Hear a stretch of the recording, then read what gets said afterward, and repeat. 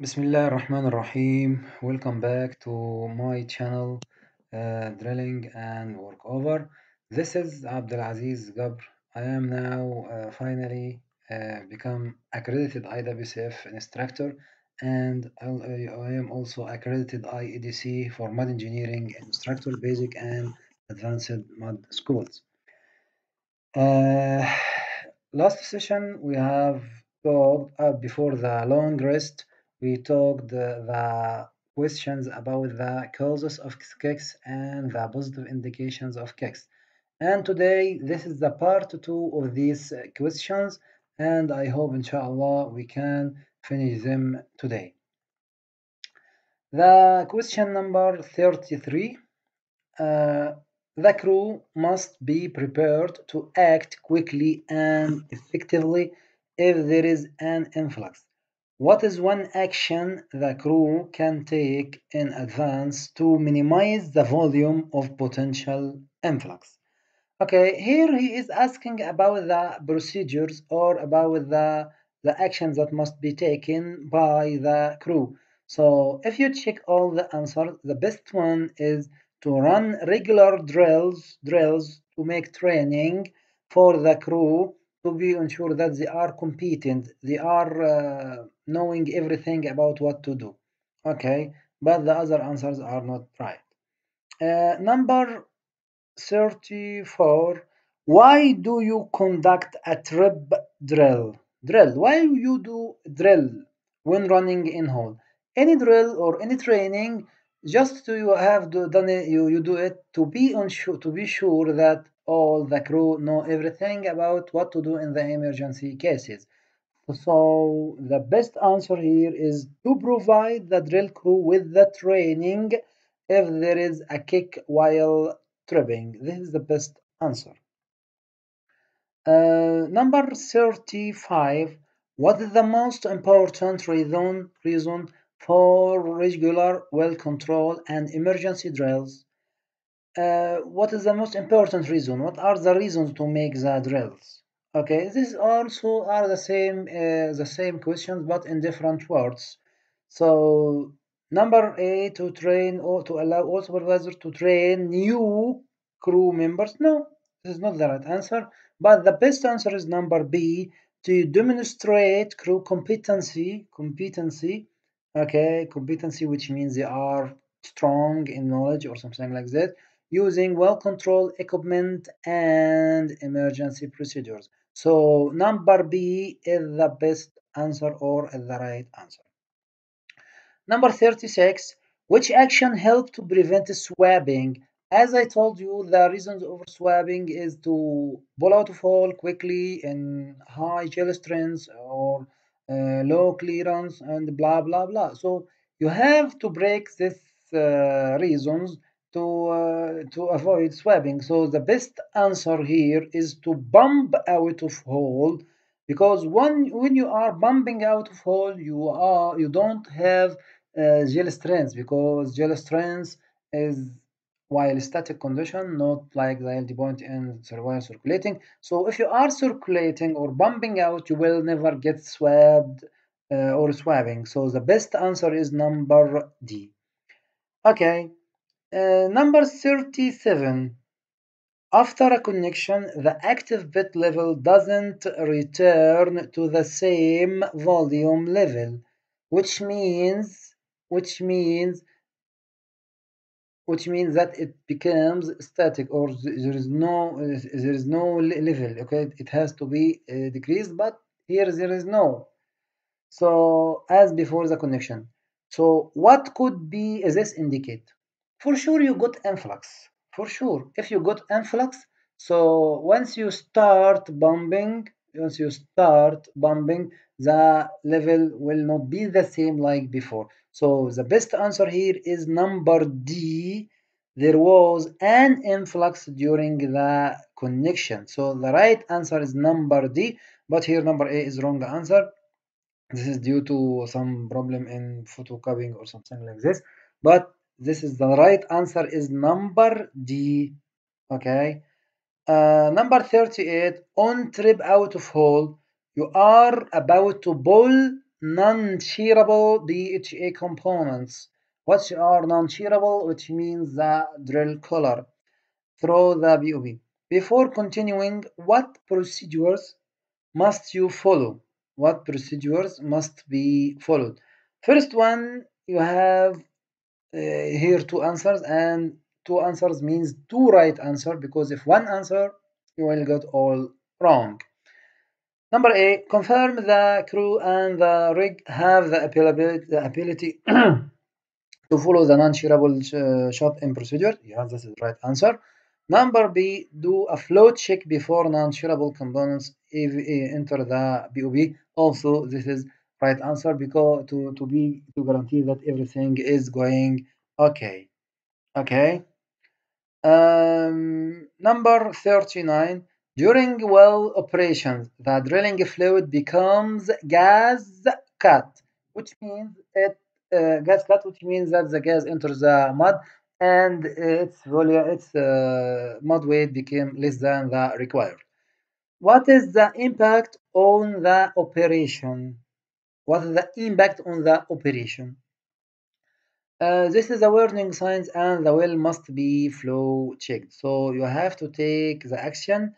If the mud has gas cut, you will see also from the gas report that comes from the mud logger and blah blah the percent of gases. So you this is a warning sign. So you have to make a flow check. If the flow check is negative, you will continue. If it is positive, you have to shut in the well right now at the moment. Number 40. During well operation, which means during drilling. Okay. The drilling fluids becomes gas cut. What action should be taken? Okay, what action? First of all, stop operation, make a flow check, and then notify the supervisor, and he will take action, maybe increasing the mud weight, or he will check about this issue. Number 41. What is the one positive indicator? Here is positive indicator, which means you have already taken a kick. Okay, what is one positive indicator that the well is flowing? There is increase in the flow return, but the others, the increase in pump pressure, no, it is decrease in pump pressure. If it is positive indicator also, but the others are called warning signs. But the positive indicator is increase in flow returns. Which are positive warning signs? Positive warning signs. Take care of all of this. Warning signs of a kick while drilling. Have two answers. Number, I think, number increase in flow rate, no. Bed volume, no. The trip gases, also no. But number D, increase in flow rate with constant pump strokes. Increase in flow rate with constant pump strokes.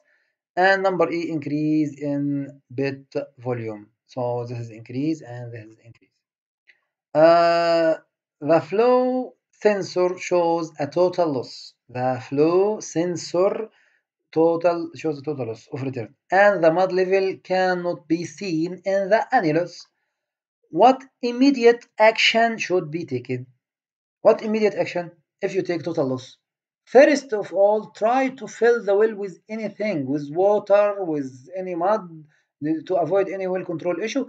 If there is a problem and you cannot handle at this time, you have to go to the show, and after this start to mix more mud or something like this.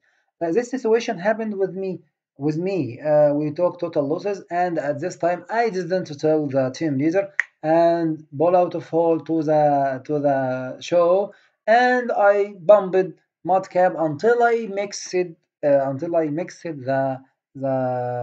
I tried to fill with water, but there is no water, it couldn't be filled. We couldn't fill it, so we went out to that show until we mixed the LCM bells, and after this we run in hole and bumped the LCM.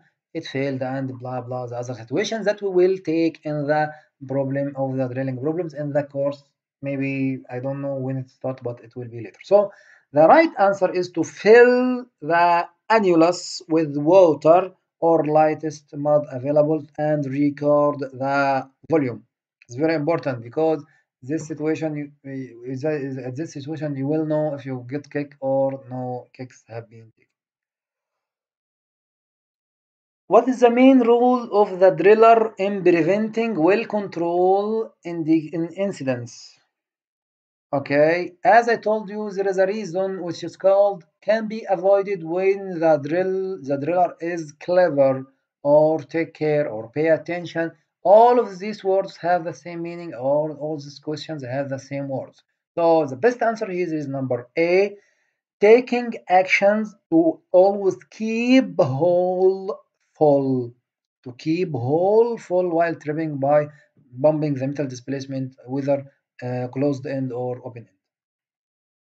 Number 45, what should the driller do after seeing the drilling break? After seeing the drilling break, to make flow check. To make flow check or flow check to the well. Number 46, what should the driller do when kick warning signs are seen? You have to make flow check. If it is positive, you have to shut in the well.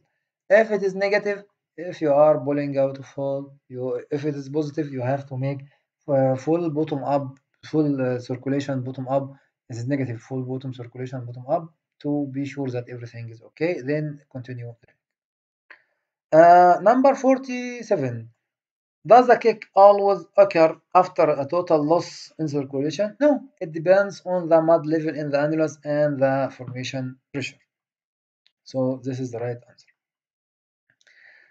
Number 48. How will bottom hole pressure be affected by gas cut mud while drilling? There will be a small drop in bottom hole pressure. Number 49, gas cut mud may reduce the bottom hole pressure enough to cause a well kick. When is bottom hole pressure reduced most? Okay, when the gas is near to the surface, because at this time the gas has the maximum expansion, and for this the pressure is the lowest, and for this you may get kick. Okay, so when the gas is near to the surface, which of the following is not an indicator of kick whilst drilling? Okay, it's not. Bit gain, no. The increase in pump pressure, no. Flow rate increase, no. But it is decrease in pump strokes. Decrease in pump strokes. It means that the pump may have a problem, or means that there is a back pressure on the pump due to anything in the lines or something like this. So take care of this pump strokes. Maybe the sensor have problem, maybe another issue. So this is not an indicator of kick while drilling. Number 51. While drilling, which of the following situations makes kick detection with a PVT bed volume totalizer more difficult for the driller? Okay, allowing the mud losses by overflowing the shaker. If there is losses on the shaker, if you used screens with a high API number, so the losses will be too much, so that at this time you will never know the bit totalizer, the right volume on the bit totalizer. Also, if you make bypass for the shell shaker, you may have problems due to the cuttings, and it may also cause some problems in the increase in volume. So you have to use the shell shaker, but at this same time you have to avoid too much losses over the shaker, so you can handle or you can know the right volume by uh, bit volume totalizer. So the right answer is number C. Okay, number 52. While drilling, which action can help you detect a kick early? While drilling, which action can help you to detect the kick early? Yeah, this is very important question. To reduce the range of bit volume totalizer and high and low alarm setting. Low alarm, high and low alarm settings must be edited in order to detect any small value, and also the bit volume totalizer, it must be as small as you can, because if you got 1 barrel, it will give you plus or minus 2 feet or something like that, so you can notice it with your eyes early. Number 43. Is it true that when pulling pipe out of hole, swabbing can only take place when the pit is open in the open hole? No, swabbing can occur also at any level.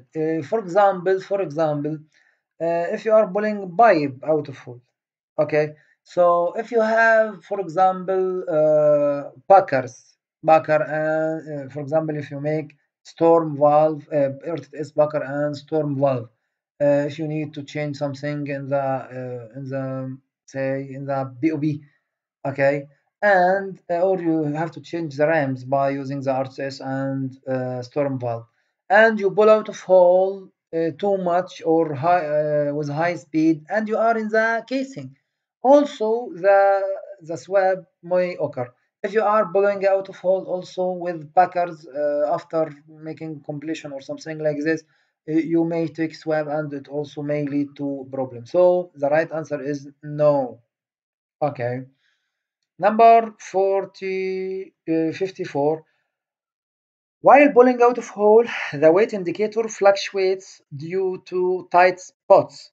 What will be its effect? It may lead to swabbed kick, because tight spots, as I told you, it is from the reasons tight or low annular or tight clearance. So it may lead also to swabbed kick. So number C is the right answer.